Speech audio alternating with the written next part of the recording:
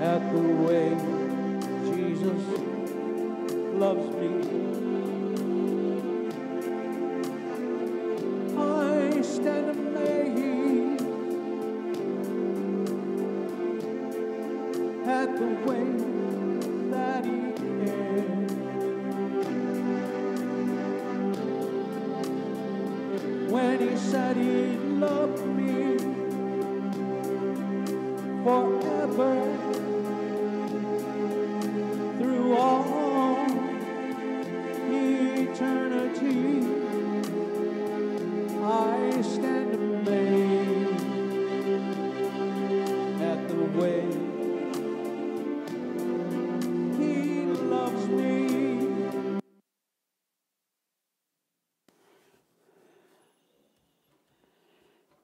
Hello?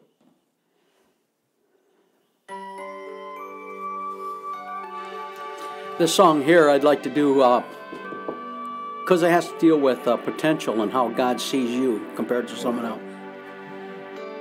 Could you start it over again, please? Everybody needs to hear that out there, Brother Wayne. Absolutely. How God sees you, not how you see yourself. That's right. That's important.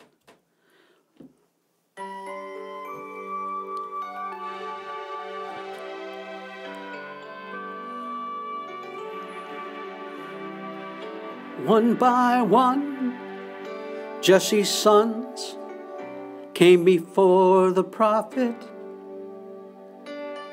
They knew someday a king would soon be found.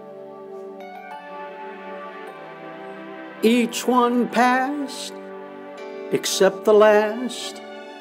No one thought to call him. No, surely he would never wear a crown. But when others see a shepherd boy, God will see a king. Even though your life seems filled with ordinary things, in just a moment He can touch you and everything will change. When others see a shepherd boy, God will see a king.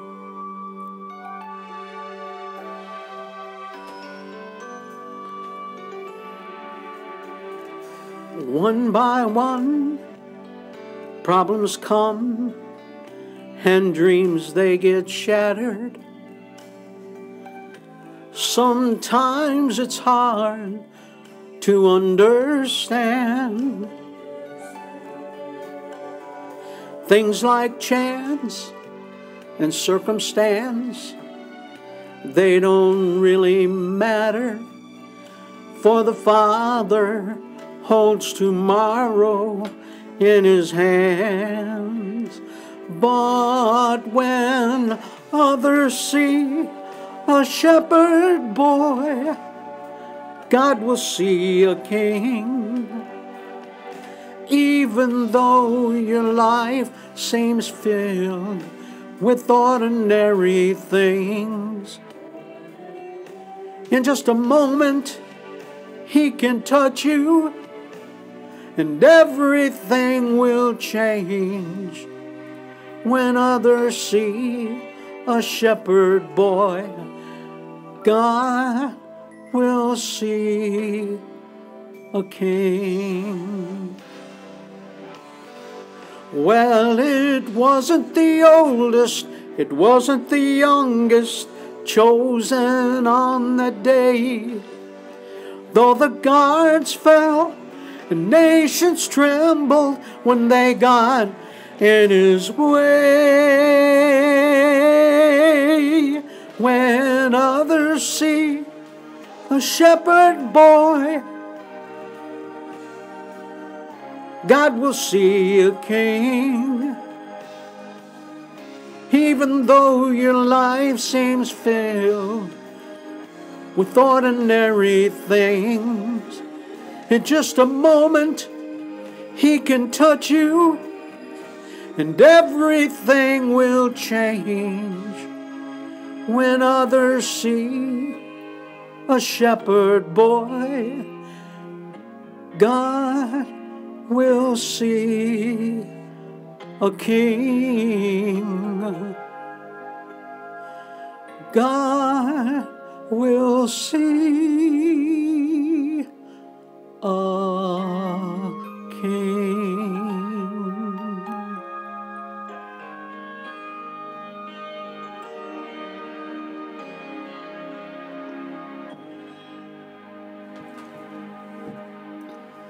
You know, Brother Wayne, that's an important song. Yeah, I like that song. That song deals with how we other people see us. Like David, they looked at him just as a shepherd boy. They didn't think of him as anything else. Son of Jesse. And they didn't think he could lead. He didn't think he was fit for it. But yet God sees us differently. God knows the heart. He knows what He's created you to be. And therefore, it shows how God shows us. And that's the way we should be looking at ourselves, the way God sees us, not the way other people see us. Because they don't know our potential. They can say whatever they want. They told Albert Einstein he was an idiot. So, schools did. But yet, God knows your potential. And people don't. You know why I see that, Brother Wayne, is because God looks at the end and then He goes to the beginning. Right. He saw David as a king that forged the kingdom of God on earth. Right. Brought Israel and Judah together, as one nation. And that nation right now is thriving. And Jesus will one day sit on His throne. Mm-hmm. Jesus didn't say that David's going to sit on Jesus' throne. Right. He said, I will sit on the throne of David. David, yeah. Because David did some marvelous things. But at the same time, David was an adulterer. Yeah. He was a murderer. He did all these things. And just like your song said, he was a shepherd boy, but God saw a king. Right. God forgives us of the things that we do on this earth. If we ask Him. If we ask Him, and we have to repent, and right. we have to do a 180-degree turn. We can't just go and do the same sin again and again and again and keep missing God's mark. But, when even, not only David in the Bible, but God saw Jonah leading Nineveh out of sin. He didn't see himself that way, though. No. He didn't want to go to Nineveh. He wanted to go someplace else where it was a lot more comfortable. That's right. And that's the way a lot of Christians are today. They don't want to go through the hardship. They want to be in a comfort zone. That's true. Where there's not much requirement of you. I remember I was watching Spider-Man last night. You were. And in it they made a statement. Cliff Robertson made a statement with more power comes great responsibility. With more power comes great responsibility. Yeah. And we have the power of Christ in us, so therefore we become a lot more responsible for the way that. See, the point, we have to understand something, and I need to get this out. Okay. That this Bible was not meant for sinners. This Bible isn't meant for sinners. But it leads sinners out of sin. It can lead sinners, but it's not made for the sinner. The scripture that I keep talking about as far as homosexuality is they say that sexuality is an abomination unto God. Well, it is. The Bible says it is. But what the message we should get out of that is not to go out and say, hey, listen, what you're doing is an abomination unto God. No. What God is saying, if you're a Christian and you want to follow me, then don't be a homosexual. That's right. Don't be one. Don't go out and commit abortions. See? So therefore, it was made for us to follow, not the sinner. The other day... Sinner's not obligated. The other day, Brother Wayne, I was ministering to a young lady on Facebook. Uh-huh. And I think it could have been Facebook Messenger, one of them, I'm on a lot of the social medias now, as all of us are, because, many of us are still in lockdown in the world, even in Canada. Canada right now, the church is getting persecuted in a big way. Oh, yeah. It's closed down. But anyways, I'm ministering to this girl, and we're talking back and forth, and finally we get to the point where I asked her, I says, well, how old are you? She says, well, I'm going to be 32. I think it was June the 8th, yesterday. And I says, have you ever been with a man? She says, just one, you know. I says, did you, lose your virginity? She says, yeah. I says, you know what God can do? I says, are you right now with anyone, outside of marriage? And she says, no. I says, God can renew your virginity for that one special person that he has for you, okay? And I said, sex is wonderful when it's in marriage. It's awesome. It's an awesome thing. In marriage, with what? One man and one woman, because there's real fruit.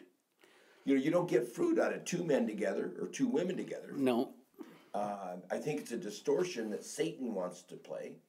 And I think sometimes they go back in the beginning in Genesis 1:26. And you can turn there. Let's turn to Genesis 1:26. And that's really the beginning of our true power, is Genesis 1:26. And 27 is where probably the distortion comes in. And what does it say in 1:26, Brother Wayne? Read that. It says, then God said, let us make man in our image, according to our likeness, and let him rule over the fish of the sea, and over the birds of the sky, and over the cattle, and over all the earth, and over every creepy thing that creeps upon the earth. See, we even over creeps. Yeah, the biggest creep is Satan. Oh, yeah. He's the biggest creep. But you know where the distortion comes in? Is in 27. You see, when God created Adam, or man, he created man like God is. And it says right here, it says, so God created, this is in 27, Genesis 1:27, God created man in his own image. In the image of God created him, male and female created he them. Now at that point, Adam was both male and female. Right. Okay? And you know what happened? He looked at all the other animals. He says, man should not be alone. Right. So he needs a helpmate. So what he did is he separated the feminism from man, okay, and created woman out of the rib of man. Now, then he says to both of them, he says, go forth and multiply and be fruitful, okay? And the real fruit is, even in the wedding ceremonies that I've done, for others, is the two shall become what? One flesh.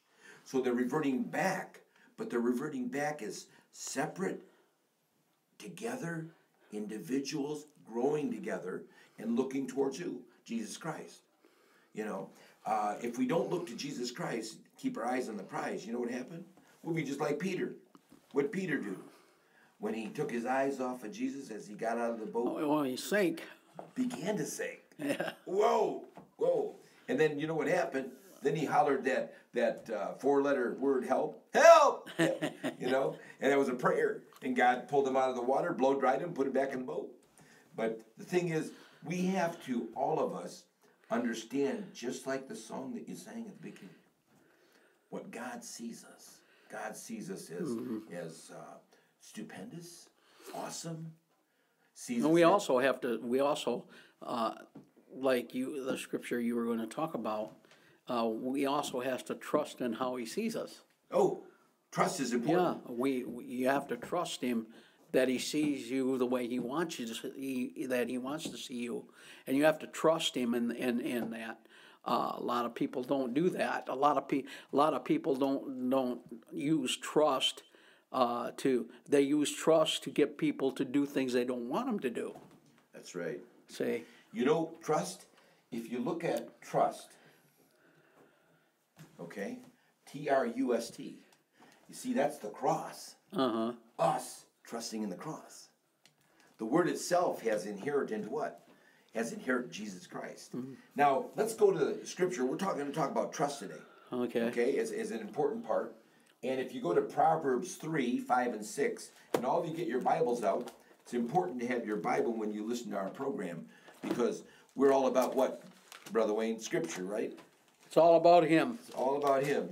And What's that? What is it? Proverbs 3? Proverbs 3, 5 through 6. Now 3 is right after Proverbs 2. Okay, all right. And you want to read those two scriptures, Brother Wayne? What, 5 and 6? Trust in the Lord with all your heart, and do not lean on your own understanding. In all of your ways acknowledge him, and he will make your path straight. Wow. You see, let's break that down, okay? Trust in the Lord. Okay? Trust in the Lord. Not trust in yourself. Right. Not trust in your power. Right. But in his power and what he's done. Trust in the Lord, I think that has to do with salvation, doesn't it? Well, I think a lot of what we're dealing with is a God that you can't see, and a lot of people have a problem with that because of the fact that when you're using trust or faith or whatever, you're going into a realm that is unfamiliar with you. Yeah. You don't have control over it. You can't see it. You don't know what's going to happen. So what it means is that it's an undiscovered area. Yes. Say, it's an undiscovered area. And I can remember when Christopher Columbus went and discovered America, the thing is that he had to trust God and what God was doing, and they had a great big storm that took him off course. Yeah. And he found America, 1492. The thing is this, and this is what the Lord gave me. He said, sometimes storms don't come to take you off course, but sometimes they come to put you on course. You're on course, that's right. But you know what book he was reading during that whole trip? What? The Bible. Absolutely. He was reading the Bible. Absolutely. And that gave him direction. Right. That gave See, him he direction. thought he lost his way. He thought he had lost it. Yeah. That he was, because he was trying to find the way to India, and he thought he lost it. But the thing about it was that what he thought was what he saw was different than what God was doing. Yeah. See, and he didn't see what God was doing on the situation, and that's a lot of times when we go through bad situations. That's what we do. We tend to look more at the situation than the one that can get us out of it. That's right. That's right. And we tend to do that. That's human nature. I think that's just human nature. The self survival thing. Self-survival. I did this and I did that. Right. Sort of like in Paul, that one chapter on I. Yeah. But let's get back to the scripture. It says, trust in the Lord with all thine heart. Now, the heart there that they're talking about is not that fleshy thing that's pumping the blood in our body. It is, the heart is the center of our life. Mm-hmm. So if we do that, we trust in the Lord with all thine heart, our whole center of our life. That's talking about your soul and spirit. And it says what? And lean not unto thine own understanding. You see, if Columbus leaned on his own understanding, right, he would have thought he was a failure. He didn't find the route to the India, right? He found what? He found the Americas. Right. And the Americas are very important. What happened with the Americas is right now in history, a big point in history. Not that America, Brother Wayne, is going to be important in the end times. America has been important because when it says, God bless America, he shed his what? Grace on thee. And grace is what? His love. His love. His Yes. love. And what the United States... The absence of judgment is what grace is. Okay. The absence of judgment. So judgment is what? What is judgment? Well, judgment to me is God's. Well, let me put it this way: as like in a courtroom, when the jury comes back in with the verdict, Okay. The verdict is given to the judge. Okay. The judge hands it to the bailiff, and the bailiff reads what the judgment is. The judgment of God is his. How can I say this? Okay. It's his looking over your life and seeing what stuff you've done wrong. It's his final decree. Yeah. At that point. Yeah. Wow. And if you haven't given your life to Christ, then of course that judgment means that you have to pay the price yourself. Which is hell. Because you haven't accepted Christ that paid the price for you, then you have to pay it yourself. So he paid a price he did not owe. Right. We had a price we could not pay. Right. Without him being on the cross. Right. But you see, now it says, in all thine ways acknowledge him. So we just supposed to, on Sunday or Wednesday or whenever, Saturday, we can go to church, acknowledge him? I think in every area of your life, including your business life, your religious life, your political life, you have to acknowledge God in each one of them. Otherwise, you're not giving your whole heart to Him. You're keeping stuff back for yourself. A lot of people do that. You know, they want to give so much of God, but they want to keep some of them stuff for themselves. And you can't do that. God says to serve Him and worship Him with a whole heart. Whole heart. And you know what He'll do? Just like He said at the end of the scripture, 6. And He shall direct thy paths. Amen. I'd rather have God direct my path, or than myself. Because sometimes I don't see myself as a king. Oh, yeah. You know, speaking of that, I was talking to my sister. Which one? Marilyn, my sister Marilyn. Okay, all right. And I brought this thing out about being a king. I said I'm a king. Marilyn, my sister says, Wayne, you are not a king. Really? I said, listen, you can call me whatever you want, but I said I'm going to go by what God calls me, and He calls me a king, so that's what I am. Say so. It says that in the book. Yeah. It says right in the Bible. Right. Where he's the king of kings. Yeah. And the what? Lord of lords. Right. Okay. And to be a lord, you're what? You actually make decrees. You take authority. You take dominion. You occupy. Yeah, that's all. It's so important. But now let's go to Jeremiah 17. 7 through 8. You know, Jeremiah was called what? The weeping prophet, right? Jeremiah. What is it? Jeremiah 17, 7 through 8. 17, 7 through 8. Yeah. And for those of you that watch our program called The Greater Understanding, you got to get your Bibles out because we deal with a lot of Scripture, don't we, Brother Wayne? Absolutely. It's all about Scripture. It's 7. not about our opinion. What's Scripture? Jeremiah 17. Jeremiah 17. And again, Jeremiah was the weeping prophet. You know, Jeremiah was a young boy when he was led into the ministry. And he started prophesying. And the king didn't like that. Neither did the people like that. But they knew that he was speaking of God and not of himself. So if we go to 17... He led a really rough life. You know, a prophet's life is not something to everybody wants to get involved in. But here we're talking about, blessed is he that trusts in God. Now, let's look at the definition of blessed. What scripture are you at? 17. Yeah. 7 through 8. 7 through 8? Yeah. Okay. And it says blessed. Now, what does blessed mean? Blessed means to be empowered by God to prosper. Wow. That's the way to go. Yeah. It says, blessed is the man that trusts in God. Now, trust, we talked about trust earlier, okay? And trust is so important. Amen. If we don't trust, do you know what, Brother Wayne? We'll just be blown in the wind. You know, we have to trust.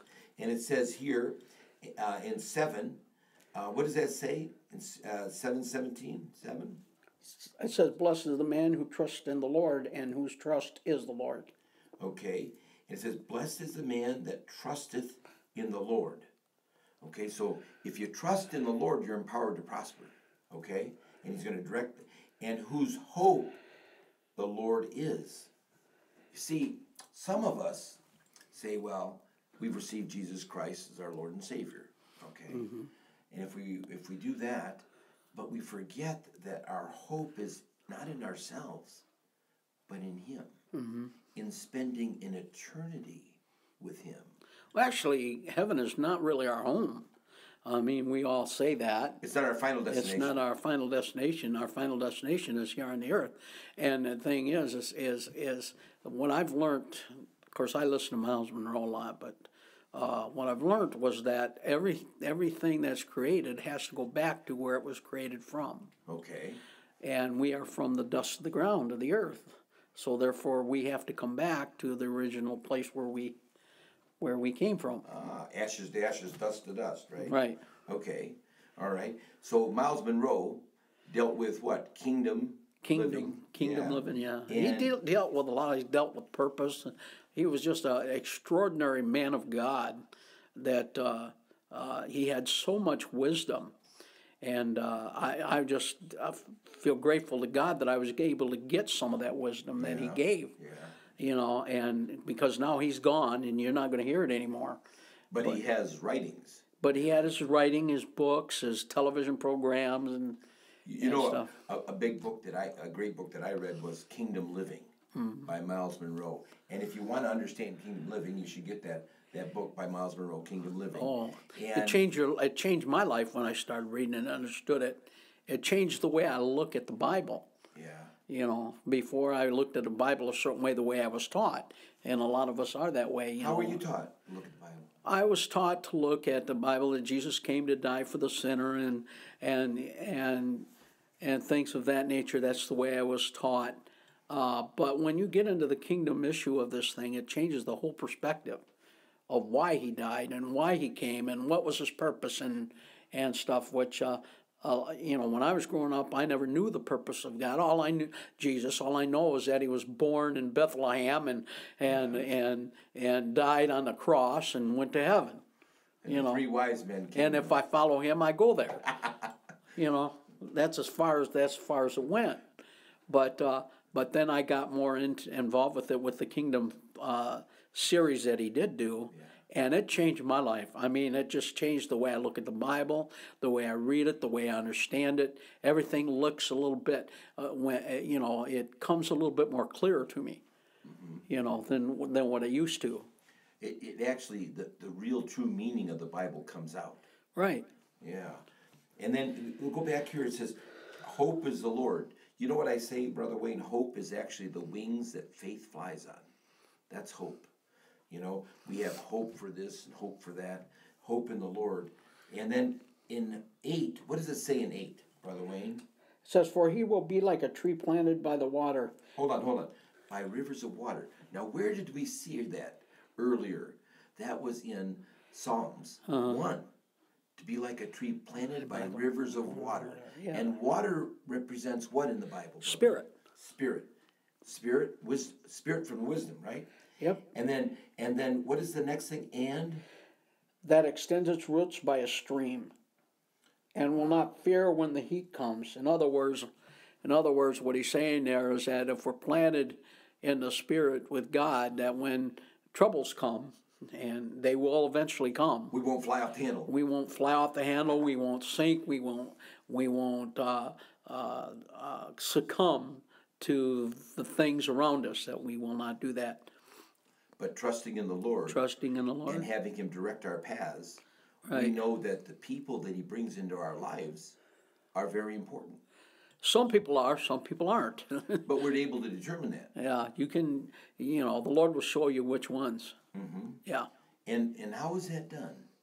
You say the Lord will show you, but Jesus is no longer here, is he? Well, I think what happens is God begins to show you the fruit of the person. Out of the abundance of the heart, the mouth will speak. So when they go through situations and you see them doing things they shouldn't be doing, then you know. Yeah, but Jesus is no longer here. How do you know? Is there something inside you that? Well, yeah, it's the Holy Spirit that deals with your spirit. Okay. And through that, the Romans 12:2 tells us, "Be not conformed to this world, but be transformed by the renewing of your mind." Yes. So the point is that you need. Thank you, Jesus. You need somebody around you that has a spiritual mind and not one that is carnal. That's true. You need people around you that have that spiritual idea and spiritual mind. That's what I believe the Bible is talking about when he said, "Let them be one like we are one." See, that they come in agreement. They have the same spiritual mind, and therefore they don't argue because they have the same spiritual mind. Well, you know, Brother Wayne, you and I, we agree upon everything, right? Well, sometimes. But the people that are listening to us have the ability to call in. Right. And if they want to understand something further, they can call in on the phone. Mm-hmm. And we'll give you that number right now. It's 513-512-3200. That's 513-512-3200. You can call in and voice your opinion on something that we say. And also, if you have, let me tell you, Brother Wayne, I am very teachable. I'm very teachable. And what does that mean? That means if someone was to show me something different in the Word, and based it on God's truth, you're open to change. I'm open to change. I'm open to change because we're a work in progress. Oh, yeah. Aren't we? We're a work in progress. What we thought about yesterday is not necessarily the way we think today. Well, the way God moves today is not the same way He did 20 years ago. A lot of churches that I've been to, I mean, they're still preaching stuff that happened 20-some years ago, and but yet God has moved, and God's moved to a new direction, and I believe that God is what God is doing right now is He's allowing us, He's allowing the church to feel some pain.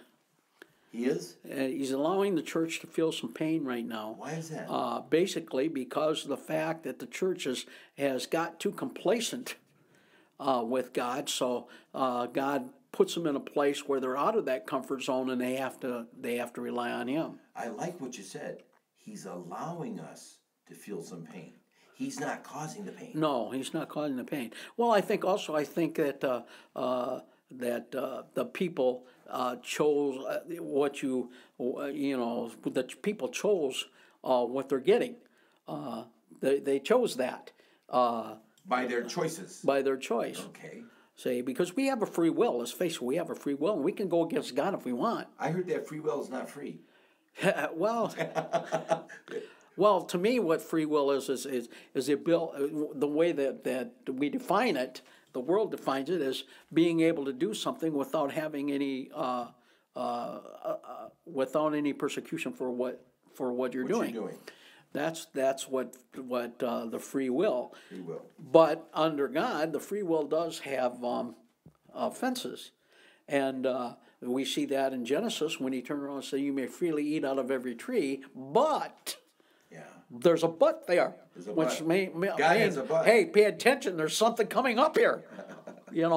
So He turned around and he said, "But out of the tree of knowledge of good and evil, don't eat, for the day that you eat thereof, you shall surely die." So the freedom freedom of will has offenses to it. There are restrictions.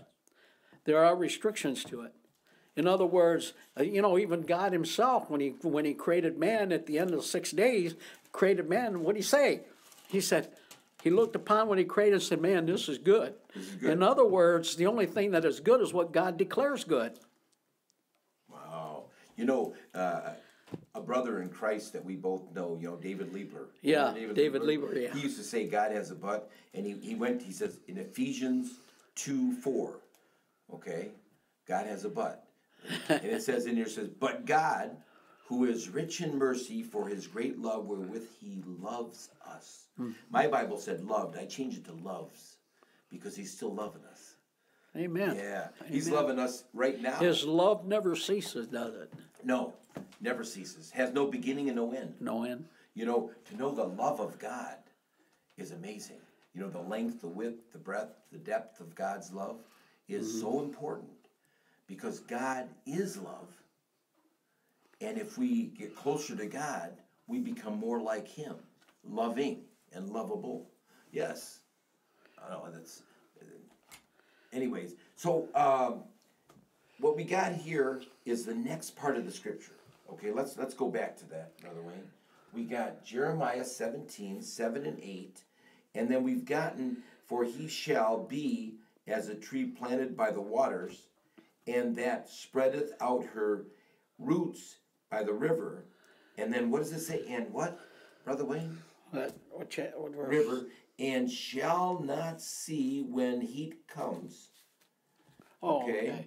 We talked about that when it get real hot, right? And then it says, but her leaf shall be green. Wow. You know what that's saying? What? I don't know. What? Okay. I think it's saying there that the leaves will still be green even though the heat comes. It means that you never change. It doesn't change. I remember watching the Beverly Hillbillies. I don't know if anybody out there watched the Beverly Hillbillies. Some of But them one were. thing I liked about the Beverly Hillbillies, they never changed. They never changed. With all the money they had, they never changed. They were still the same people they were when they left, you know. They drove the same old jalopy. Yeah, the old jalopy, and they still had their same values, and they wouldn't let you know, the rich people and stuff determine what they believed in. Influence them. Yeah, even though they had all that money. They didn't do it, even though they had all that money. You know, that's good. You know, some of us, we get money, and then nobody can talk to them. Right? They just change. They're totally different. But they didn't change. They were just. They never changed. They still stayed the same humble people. Yeah. They didn't get prideful in what they had. You know, all the money they had. In fact, they tried, and in some instances, they turned around and tried to give the money away. And it couldn't. Well, it couldn't do it was too much money. You know, so. But I think that's what it's referring to there when it says that when the heat comes, that the leaves never lose their green. In other words, they don't change. They stay put. They don't change. Wow, and then look at here. It says, and shall not be careful. We don't want to be full of care. We want to be full of faith. Careful in the year of drought. Now, that reminds me about Elijah. Even in a drought, you can still show fruit. That's what true. it's saying. That's true. But you remember Elijah in the drought. He created the drought by the words of his mouth. To Ahab and Jezebel, he says, it shall not rain unless my lips will create rain. And you know what? What's really strange, that whole story about Elijah, you know, he went to the woman in Canaan, she took care of him and this and that, and her bowl of meal didn't run out, the vat of oil. But you know when it started to run out? Is when the drought is over. It's time to go to work. It's time to plant. Well, it reminds me of the scripture of the man that when there was a drought going out, and he had all this food and grain and stuff, and he was keeping it for himself. Yeah, oh yeah. You know, and he said, I'll be able to eat, you know, eat, drink, and be merry all this during this drought, while other people were dying from it and starving. And God called him a fool. God called him a fool. Hey, when God starts calling you a fool, you better listen. Well, you know, and so he called him a fool because he wasn't. See, that's the difference between being rich with God and being rich with money. Being rich with, you know, there's nothing wrong with having money. The Bible says He will give you the power to get wealth. Oh, without money, you have no voice. Yeah. But it's what you do with the money once you get it. Okay. You know, just like with the you know, when the righteous man came up to Jesus and said, how do I go to heaven, you know? Oh. And he turned around and said, follow the 10 Commandments. He said, I've done that all my life. Is there anything else? Well, that's the wrong thing to ask Jesus, because Jesus is going to come up and tell you something. Tell you exactly what you need to do. Yeah. And he come back and he said, sell everything you got, give your money to the poor, and come and follow me. See? Yeah. And of course, the rich man couldn't do it. Why? Because, not only because he was rich, but he didn't want to lower himself back down to where he was before he became rich. You know what it said on the end of that? He could not, because he went away with great possessions. You know, when you're possessed with something, it's all about you. It wasn't about God. Right. It was about the things that he had. But sometimes, you know, I was a millionaire twice, and what happened was that money, I was so happy that I lost those things after I lost them, because they had me. I didn't have them. You know, I was the one taking care of them and going here and there and maintaining them. I had my brother once tell me, he says, Wayne, he said, you don't have anything because you give your money away. He said, you don't have anything because of that. Yeah. And I said, well, one thing about it, John, there's one thing about it. I may give away the money, but I tell you one thing, what it does show is that the money doesn't control me like it does you. That's right. That's right. My dad used to say, my dad was a very wise man, Nassib Joseph Seefe. You know what he used to say? The man makes the money, the money doesn't make the man. Yeah. Doesn't make the man. Right. And some people think so. Oh, yeah. They think the more money you are, the more better of a person you are. Well, that's why some people are stinking rich. They don't smell that good. But anyways, getting back to the end, you see the last words here of that scripture of 17, Jeremiah 17. It says, neither shall cease from yielding fruit. Yep. I don't want to cease from yielding fruit. I want fruit just to keep an abundance, you know? And the fruit that we have is from what? The gospel. The good news. What Jesus did, not what I did. You know, we're not under what they call the law, right? Because if we were under law, we'd have to start sacrificing, we'd have to do this and that, you know? Oh, yeah. It would keep us real busy. Oh, yeah. It kept them busy. But we are under grace. And the grace of God, Brother Wayne, the grace of God has brought us this far, and it'll take us farther. You've heard that song. It'll take us I like farther. this next verse that says, the heart is more deceitful than all else and is desperately sick. Who can understand it? Okay, what does that mean to you? Well, it means that the heart of man is so desperately wicked that you don't even know what it is. You know, you don't know what's in your heart. Only God knows what's in the heart of man.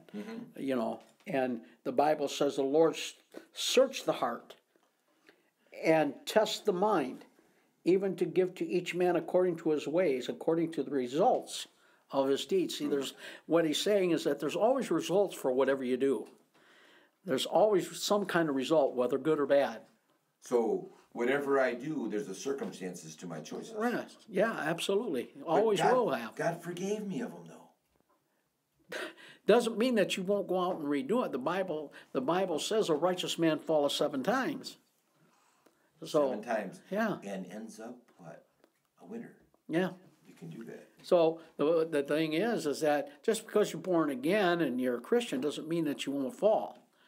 You know, you're gonna fall. That's why you have to trust God, because there's going to be a time when you fall. You have to trust God during that falling. That He knows what He's doing, and He knows how to get you out of what you're into. He always has a way. Oh yeah. He always has a way, but that's the enjoyment of life. If you go to Psalms 56, I think that's exactly the next scripture that is what you're talking about. Psalms 56. And David was not the only psalmist. You know that? Moses even did a psalm, and quite a few others. But Psalm 56, 3. And I think that has an answer to what we're talking about, Brother Wayne. Psalm 56, 3. When I am afraid, I will put my trust in you. Wow. When I'm afraid, I'll put my trust in you. You know, there's a lot of you out there that are in fear. Oh, yeah. You know, the government wants you in fear. There's certain globalists that want you in fear. We're not supposed to talk about politics, but we can get out of that. Yeah, we get into that. Yeah, but no, the globalists that want to take over our way of life, okay, that think they're in power and control, they're not. You know who's in control? I think what they're doing is not only taking over your life, they're trying to tell you how to live life. They're trying to tell you. They know what's best for us. They know what's best for us to eat. They know what's best for us because they're billionaires and millionaires and stuff like that. Therefore, that we should trust them because they know more than what we do. I remember when I was in Buick and I was running for alternate committee man. There was a guy. His name. He was a committee man there, and he actually told me. He said that, and this is the way a lot of your Democrats and stuff think. He said that these people don't understand for themselves. They need me to tell them. Democrats, wait a minute, Brother Wayne. You know, my family always voted Democrat. Well, my family always did too. I'm the only one that didn't. But years ago, the Democrats were a little different. Oh, than yeah. They are today. They're a lot different I than don't what they think are the today. Democrats today are Democrats. I think they're communists. Oh, yeah. There's You know- no doubt about that. I think it overturned. I think the Democratic Party overturned during the 60s. Yeah. You know, when you had all them rebellious and riots and stuff like that, and you had the Students for Democratic Society and all that kind of stuff that were trying to change from, from the outward in instead of the inward out. But you know, what does it say in Psalm 58:3? I think you're telling us exactly how the wicked are, the non-believers. Psalm 58:3. What does it say? The wicked are estranged from the womb. These who speak lies go astray from birth. From the womb, they're wicked. From the womb. The non-believers from the womb. He said he. Well, yeah, because we're shapen in iniquity. So, and when we're born into sin. So, you know, we have to take on a new nature instead of the evil nature that's in us. What is the definition of sin? The definition of sin is it's an archery term. That's where Paul got it. And if you hit the bullseye, you've done God's best. Right. Okay? If you go above it, below it, beneath it, beside it, then you've committed a sin. In archery, they call it a sin. And you have not done God's best. You know, we all should strive for the bullseye. Mm-hmm. All should strive for the bullseye. And who is the model of that bullseye? Jesus. Jesus. Yeah. Absolutely. Yeah. He walked on the earth. See, I think that's what happens when we take on the new nature. The reason we need the new nature is because of the fact God has given us 10 commandments for us to follow in society. Mm-hmm. These 10 commandments. But the problem with it is when you're living a carnal life, you can't follow those 10 commandments. It's not going to work. You know, we learned that from the Old Testament. When people tried to do it, they'd always break one, and if you broke one, you broke them all. You're mentioning a new nature. There's a few people out there that don't know what that is. What is a new nature? Well, I think the new nature is a new way of thinking, a new way of talking, a new way of acting, you know, and associating yourself with different friends. A lot of people have their own definition of what being born again is. I believe that being born again is not only knowing that God exists, but you allow Him into your life. That's what being born again is. If you go to 2 Corinthians 5:17, it talks about being born again.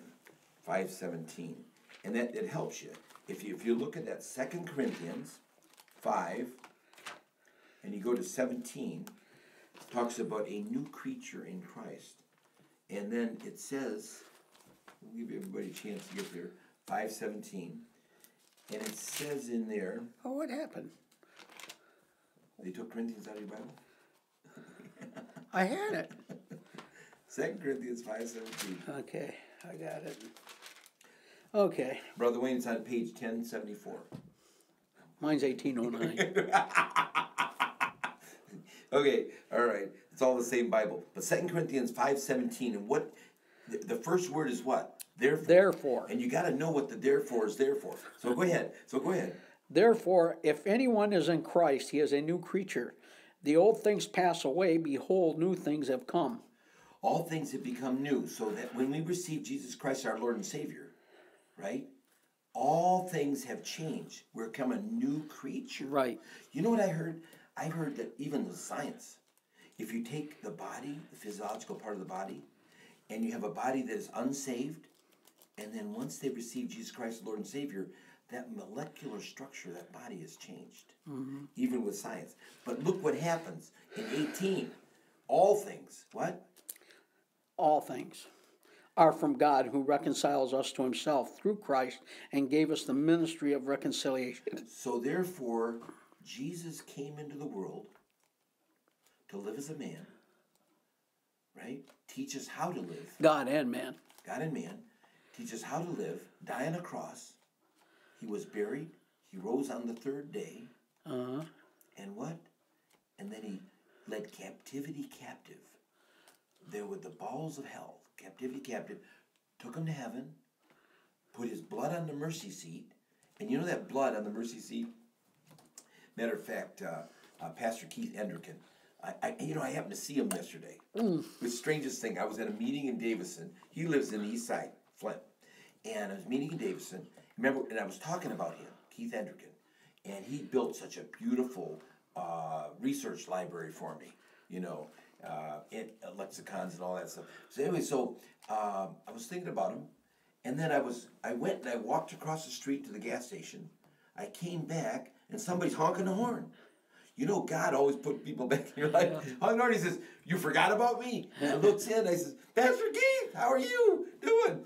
"Good." I gave him my card, he says, "Call me, let's get together and break bread." I said, "I've been thinking about you." He says, "You know what? The Lord put you on my mind too." Isn't that strange? It's not so strange, but that works that way. Oh, yeah. You know, we're all a product of our prayers and other people's prayers. You know, we come to the Lord, a lot of people come to the Lord because of a grandmother or an aunt or uncle or a grandfather that was praying for them to come to the Lord and be crossed. But look what it says in 19, okay? What does it say in 19? Namely, that God was in Christ reconciling the world to himself, not counting their trespasses against them, and he has committed to us the word of reconciliation. No, not counting your trespasses against them. Let's go to John 3:16. You know, not putting your trespasses against them. God is not counting a card of all the times we sinned, right? John 3:16. And John, incidentally, brothers and sisters, and those of you that have not received Jesus Christ, your Lord and Savior, you're going to get a chance by the end of this program, God willing, if the Lord tarries. And that means if he does not come back during this program. John 3:16. And it's a scripture that all of us, even in sports, right? John 3:16. And what does it say in John 3:16, Brother Wayne? For God so loved the world that he gave his only begotten Son, that whosoever believes in him shall not perish but have eternal life. Wow. Believes in him. So we don't have to sign up. We don't have to work hard, although that's the goal, you know, to be like Christ. We just have to believe in him. And even those that believe on his name. Now, there's different ways that people get saved. You know, there's different, how would you say, different denominations, okay, which is basically divisions, right, of the church. Some believe that you have to be water baptized to be saved. Yeah. Some believe that you just have to, you know, go the Romans road, you know, sinner's prayer. Some believe that you've got to work to be saved. And you could lose your salvation. Yeah. But, you know, they're all different. But, you know, we were talking about how God is not counting their trespasses. I think 3:17 has the answer. What does that say? John 3:17? It says, for God did not send the Son into the world to judge the world, but that the world might be saved through him. Might be saved. Why is it might? Does that have to do with our free will? I would imagine. That we have a choice. That we have a choice, yeah. And if we don't choose... A lot of people don't believe that. I've heard a lot of people say that you don't have a choice because they believe in predestination. Predestination. Yeah. And that God already chose you before, you know. Well, he did. But you know what? God looks at the end. I don't look at it that way. No, we are working through it. But God always looks at the end. He's outside of time.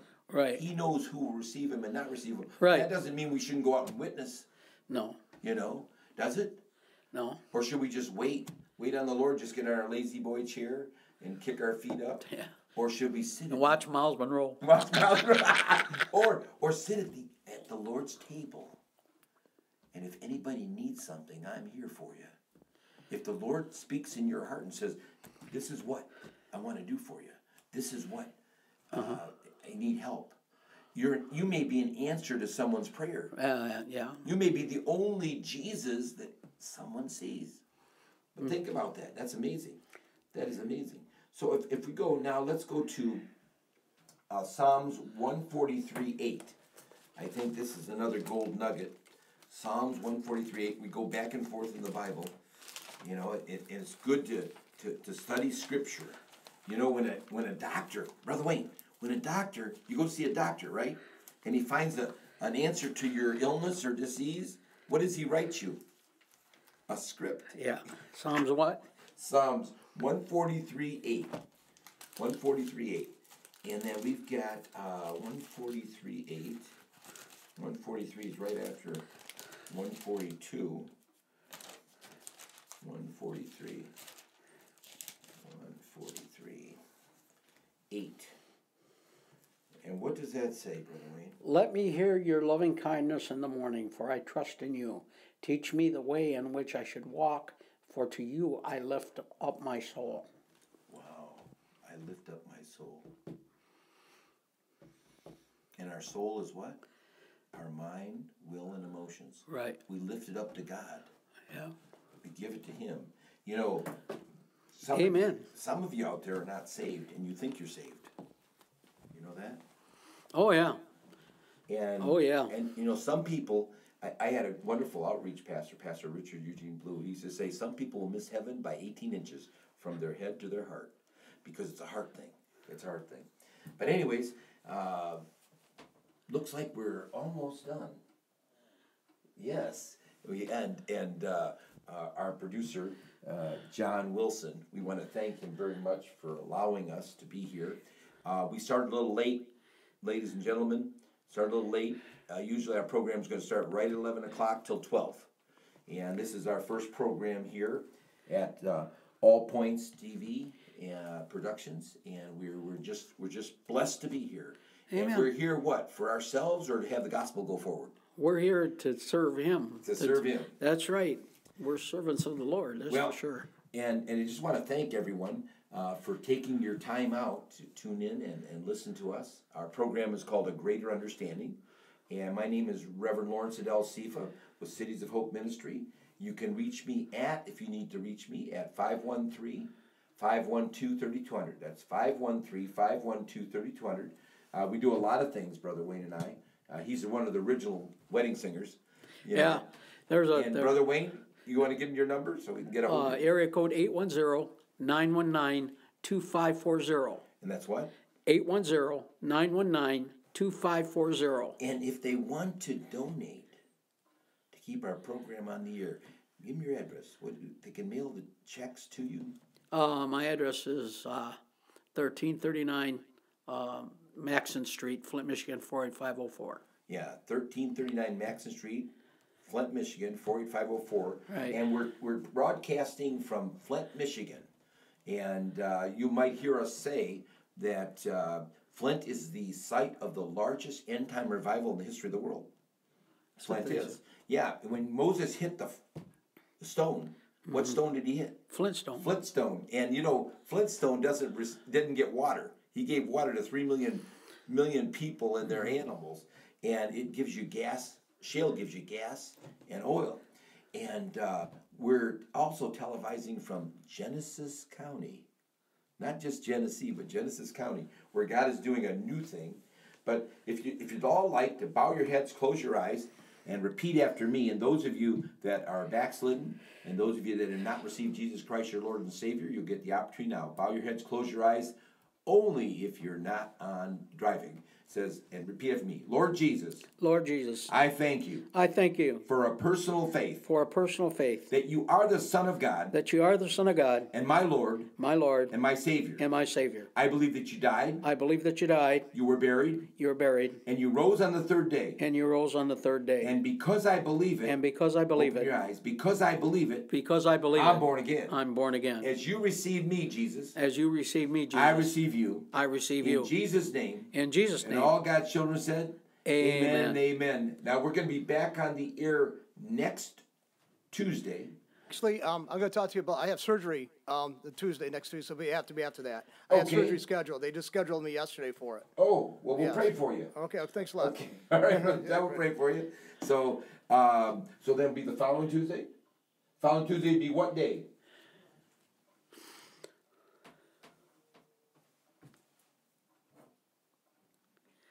The 22nd. Tuesday the 22nd at 11 o'clock till 12 o'clock. Tune in, and you'll be able to see us, Brother Wayne Tierney. Yes. And Reverend Lawrence Adel Sifa. And if you need anything, you give us a call. We're here to help.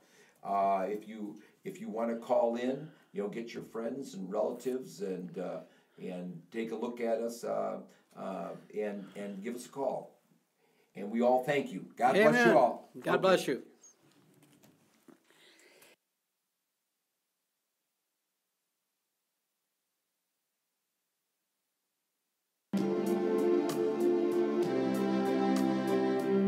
I stand amazed